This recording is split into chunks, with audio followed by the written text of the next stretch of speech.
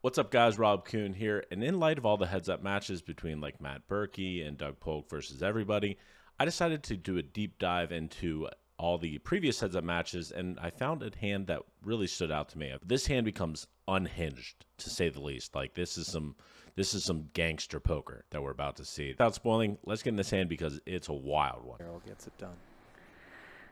That was a mistake. Yeah. Raise to 1100. Call. Call. Just for reference, this is the high-stakes stool. This is a $100,000 format with escalating blinds, so the next match will be $200,000, $400,000, $800,000, $1.6 million, etc. if it gets that high.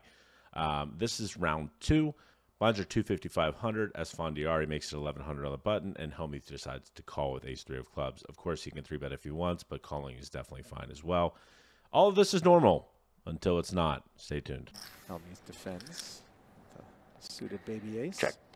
Check. More dark checking. And his turn to look up at a paired board with ace high.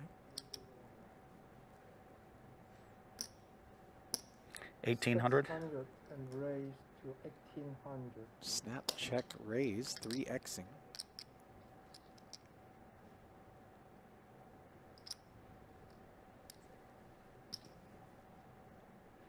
Antonio just does. Action checks to Esfandiari, who bets 600, and this is definitely a sizing you want to use because you get to bet most of your range on the Jack-Jack 4.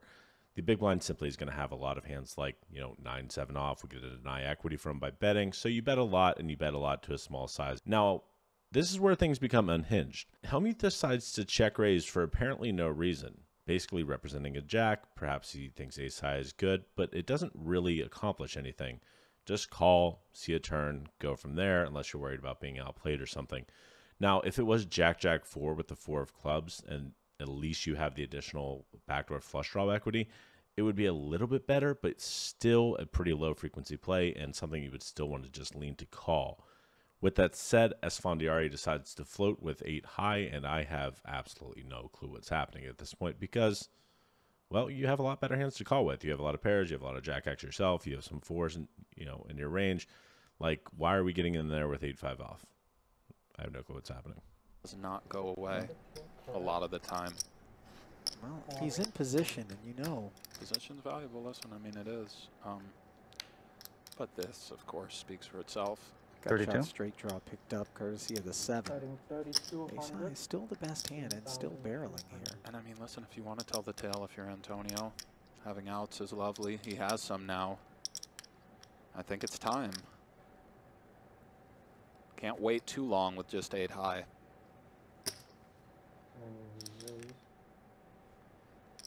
11,300.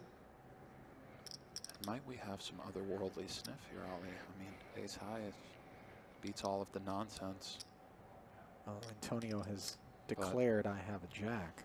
I think the clubs are nice suits to have too, because we want Antonio to have backdoors on the flop, of which the clubs don't interfere with. But I mean, still, just ace 3 on Jack-Jack 4. He called a check raise. Now he's raising turn. I mean, And the convention prospect would be to fold. of the inflated river bet, if we do make this call. Yeah, right. A guy who goes for the inflated river bet a lot. So it's not just now. And we can't sort of take too much time, but he's Bizarre hand. doing this with a jack, so I don't think it's a huge deal yet. Meaning he could continue here with a call, and he's not just totally revealing that he has nothing. But I think, well, let's just see. I mean, he's fooled us at a lot of turns before.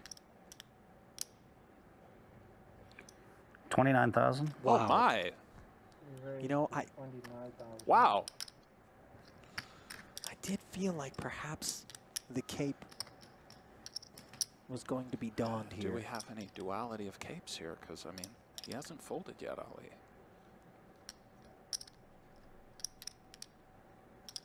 There's a little bit of street poker out here in the desert right now, buddy. I mean, If Antonio piles. I think I leave the booth. Pre-pile, we're still in the street. Yeah, me too. Is he calling? Call. Wow, what a hand. Whoa. And like Shulman says it, what a hand we have indeed. There's a lot to unpack here. Look, Hellmuth decides to bet the turn to 3,200 into like 5,800, betting with ace high for apparently, you know, seemingly no reason. Esfandiari decides to raise with his gut shot, and I actually like this play quite a bit. Hellmuth decides to 3-bet the flop to 29,000, which I have no... I don't know what's going on anymore, all right? This is just some street poker. This is just two good old boys just playing poker. There's no ranges. There's nothing that exists. There's no theory here. This is just clicking it and praying. The only part of this hand I like is Esfandiari raising the turn, as I think he might raise a lot of his jack-X on the turn, and even then he probably doesn't raise it that often. So with that said, Hellmuth clicks it back, and then Esfandiari just decides to call with his gut shot. Now, he's obviously calling with the intention of taking it away on the river, knowing that Hellmuth probably will back out, but Hellmuth is kind of capable of, you know, making some very obscure bluffs, as we can see here. Yeah. I'm not going to bring up any charts here. You know, this is we got a click war going on. If you didn't know these players, you would think this is a 1-2 game. Let's carry on. Call. Wow, what a hand. Whoa. I check in the dark.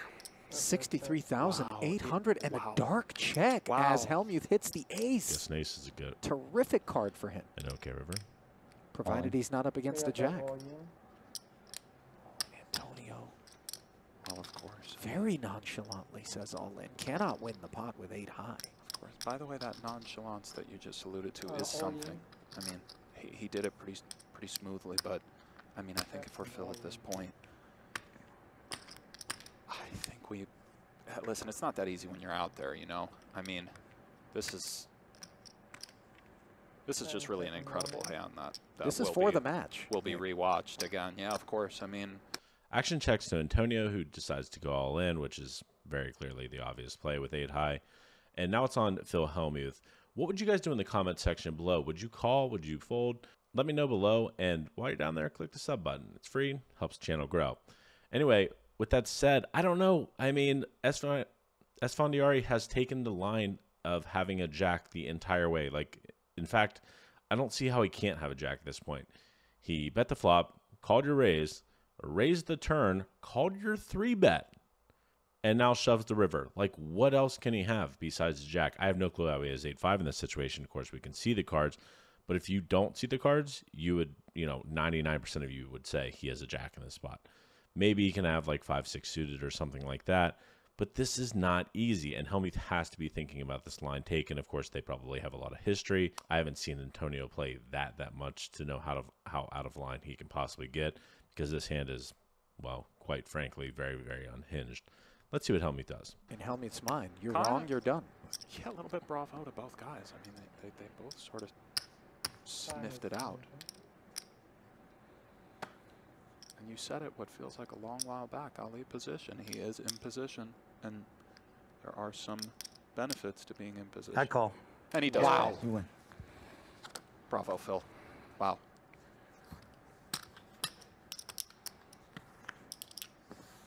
So it's unbelievable. 30,000, 32,000, Wow. 34,000, 25. Yes! Wow.